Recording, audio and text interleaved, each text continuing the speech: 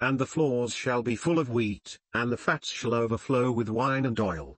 And I will restore to you the years that the locust hath eaten, the cankerworm, and the caterpillar, and the palmerworm, my great army which I sent among you.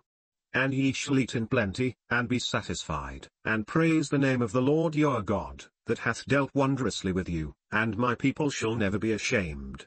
And ye shall know that I am in the midst of Israel, and that I am the Lord your God, and none else, and my people shall never be ashamed. And it shall come to pass afterward, that I will pour out my spirit upon all flesh, and your sons and your daughters shall prophesy, your old men shall dream dreams, your young men shall see visions.